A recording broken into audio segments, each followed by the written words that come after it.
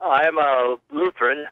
Always have had the Lord's Prayer in our sermons, and I've noticed that the Catholic has dropped the last few lines, and I'm wondering why they have done that.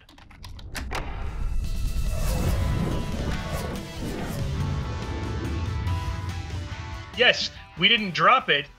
Those were added. And they weren't strictly added by Protestants. So the history of it's really interesting. The original Lord's Prayer is the one that Catholics are familiar with. Our Father, who art in heaven, hallowed be thy name. Thy kingdom come, thy will be done, on earth as it is in heaven. Give us this day our daily bread, and forgive us our trespasses, or some versions have debts, as we forgive those who trespass against us. And lead us not into temptation, but deliver us from evil. That's the original end of it. You can find that in Matthew 6, 9 to 13, in Catholic versions and most modern Protestant versions as well. What makes it complicated is Christians would add a little prayer at the very end of that. And this is an extremely early tradition of adding a little prayer at the end, where they would just say, originally it was just, for yours is the power and the glory forever, or for thine is the power and glory forever. And we find evidence of that in the first century in a document called the Didache. In chapter 8 of that, it has the first account of the Our Father outside of Scripture itself.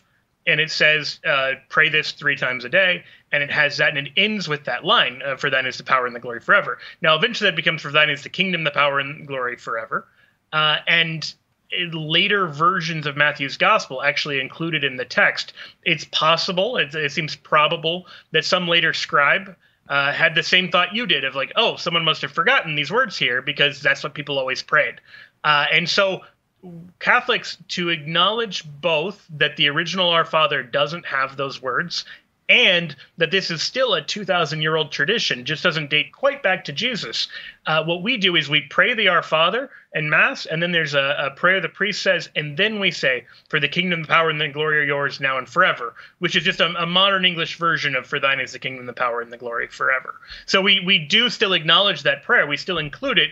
We just include it like a few seconds later as a way of showing that it's not actually part of the Lord's Prayer as given to us by Christ, but it is always associated with the Lord's Prayer from the first century onwards.